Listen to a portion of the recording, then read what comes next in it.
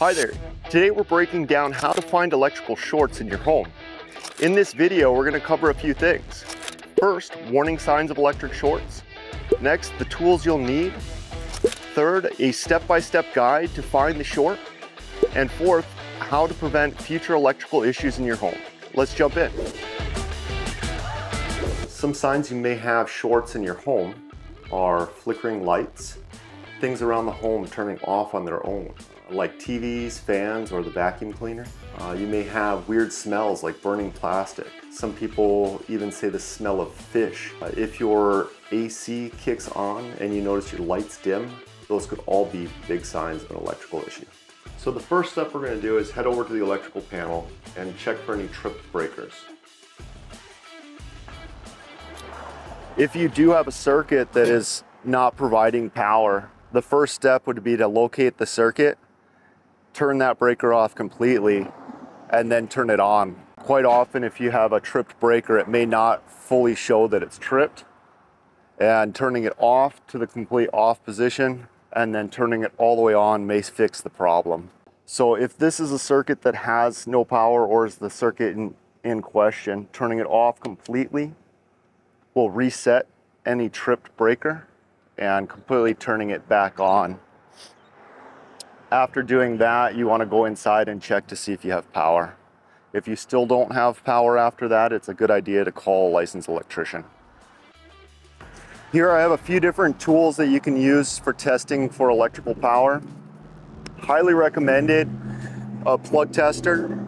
This here will fit your receptacles, and it also gives a readout of the voltage that's coming out of your receptacle. A multimeter. I don't recommend using a multimeter unless you're well versed in electrical. Multimeters can be very tricky. Also, you're sticking metal parts directly into live receptacles. It's a little bit more dangerous using a multimeter. If you're new to electrical or don't work on things very often, just a simple plug tester with a voltage readout is the best. For the sake of this video and for your safety, we're going to continue using this.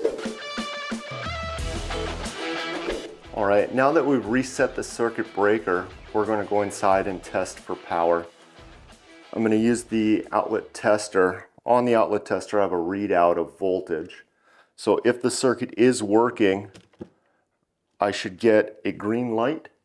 If I get anything other than a green light, for instance, the red light that's right next to it, then there's definitely something wrong with the circuit and you should turn the breaker off immediately. On the circuit tester, there's a voltage reading. It says 120 volts. It may read 121, 122, 124. Anything below 119 volts is a serious electrical short.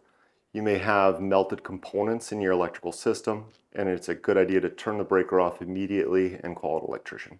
If resetting your circuit breaker restores power to the circuit and you test for voltage and the voltage shows correct, then you most likely have fixed the issue.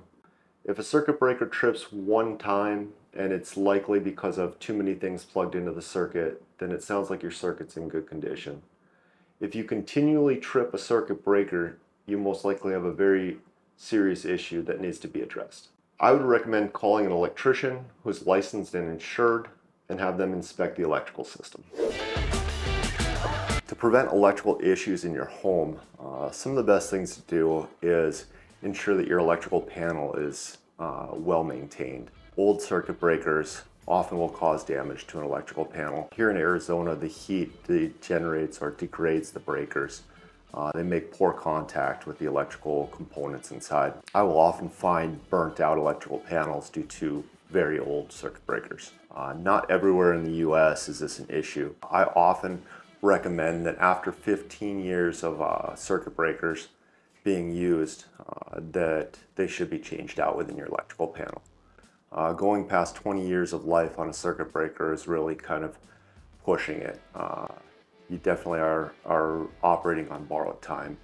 Keeping your electrical panel cool, keeping the door closed and free of dirt and debris are all really good ideas to do to keep your home in good shape and running like you want it to. All right, if you're in Arizona and need help, call Parker & Sons. We'll send a technician your way to help with any electrical needs you may have. Thanks for watching. This video is for educational purposes only. Working with electricity can be dangerous. Attempt any repairs at your own risk. If you're unsure, call a qualified electrician. Parker & Sons is not responsible for any injuries or damages resulting from DIY electrical work.